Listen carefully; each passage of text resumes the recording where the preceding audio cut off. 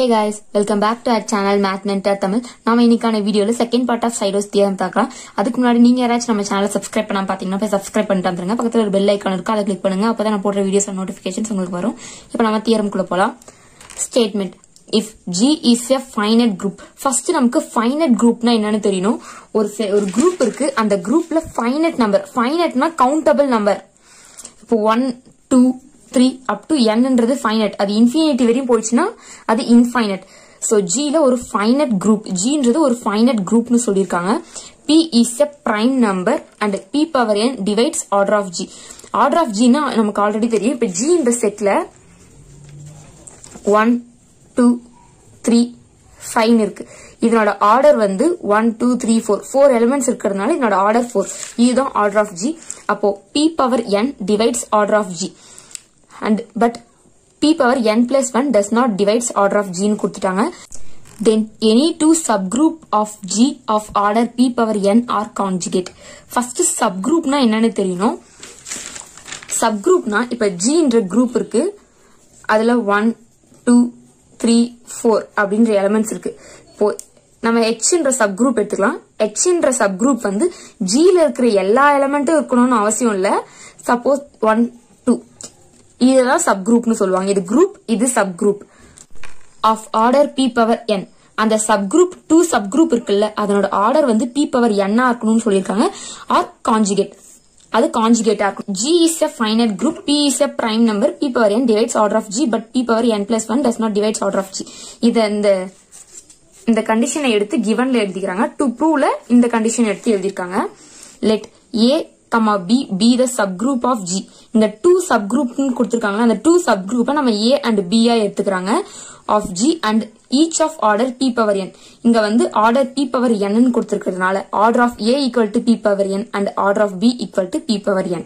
Next claimல let A and B are conjugate. First conjugateனா என்னன்னு தெரியணும். Conjugate A என்ற subgroup இருக்கு, B என்ற சப்குரூப் இருக்கு. இது கான்ஜுகேட் எப்படி எழுதுறானா A equal to X B X inverse அப்படி எழுதுறான். இங்க இருக்கிற Xம் belongs to G தான், இங்க இருக்கிற A B இது ரெண்டும் belongs to G தான். அதே மாதிரி தான் இங்க எழுதிருக்காங்க. A equal to G B G inverse. இங்க இருக்கிற G belongs to G ன்னு கொடுத்திருக்காங்க. To prove supposeன்றதுனால இங்க A equal to G B G inverse கான்ஜுகேட்டா எடுத்திருக்கோம். supposeன்றதுனால இதுக்கு ஆப்போசிட்டா A not equal to G B G inverse ன்னு எடுத்திருக்காங்க. We know that order of A x B equal to order of A dot order of B divided by order of A intersection B. இது ஏன் எழுதுறாங்கன்னா நமக்கு givenல பார்த்திருப்போம் G is a finite groupனு. இப்போ இத G ஆ எடுத்துக்கலாம். இந்த குரூப் வந்து G. நம்ம 2 subgroup A and B be the 2 subgroupனு எடுத்துருக்கோம். இப்போ GA வந்து finiteனா AB வந்து இந்த G ல இருக்கிற ஒரு subgroup தான் AB. GA finiteனா Aவும் finiteா தான் இருக்கும், Bயும் finiteா தான் இருக்கும். இந்த கண்டிஷன் பாருங்க. If G and H are finite subgroup, order of G x H equal to order of G dot order of H divided by order of G intersection x H x inverse. இங்க இருக்கிற Xம் X inverseம் cancel ஆயிட்டு நமக்கு என்ன கிடைக்கும்? order of G intersection H ன்னு வரும் டினாமினேட்டர்ல. இது வந்து ஒரு லெமால கொடுத்திருக்க ஒரு கண்டிஷன், அதை தான் நம்ம இங்க யூஸ் பண்றாங்க. இங்க நம்ம எக்ஸாம்பிளுக்கு GH எடுத்துக்கணும். ஆனா நம்ம கொஸ்டின்ல இங்க எடுத்துக்கிறது AB, அதனால இதை AB க்கு சேஞ்ச் பண்ணி இங்க எழுதிருக்காங்க. order of A dot order of B divided by order of A intersection B ன்னு. நம்ம order of A க்கு என்ன எடுத்துக்கோம்னா P power n, order of B க்கு P power n. சோ இதுக்கு P power n dot P power n ன்னு எடுத்திருக்காங்க divided by P power m. இங்க ஏன் P power m னா நம்ம order of A க்கு இப்போ order of A னா என்னன்னு சொல்லிருக்கோம்னா எக்ஸாம்பிளுக்கு 1 2 ன்னு எடுத்துக்கணும். இதனோட ஆர்டர் வந்து 2 எலிமெண்ட்ஸ் இருக்கிறதுனால இதனோட ஆர்டர் 2. சோ இந்த ஆர்டர் ஆஃப் A க்கு P power n, இதனோட டோட்டல் எலிமெண்ட்ஸ் வந்து P power n ஆ இருக்கும். ஆர்டர் ஆஃப் B லயும் P power n ஆ இருக்கும். இப்போ A என்ற செட்ல 1,2 எலிமெண்ட்ஸ் இருக்கு, B என்ற செட்ல 1,3 இருக்கு. இதுக்கு இன்டர்செக்ஷன் எடுத்தா A இன்டர்செக்ஷன் B என்ன வரும்னா 1 வரும். சோ அதனால தான் இங்க P power m ன்னு எடுத்திருக்காங்க. ஈக்குவல் டு P power, இங்க வந்து பேஸ் காமனா இருக்கிறதுனால பவர் ஆட் பண்ணி P power 2n divided by P power n. இங்க இருக்கிற P power n மேல போயிடுச்சுன்னா P power minus m ஆகும். அதனால இங்க P power 2n minus m ன்னு எழுதிருக்காங்க. இங்க பாத்தீங்கன்னா order of A x B க்கு P 2 2n மைனஸ் m வந்திருக்கு. அதனால இங்க p power 2n minus m divides order of axb அப்படின்னு சொல்லிட்டு எழுதியிருக்காங்க.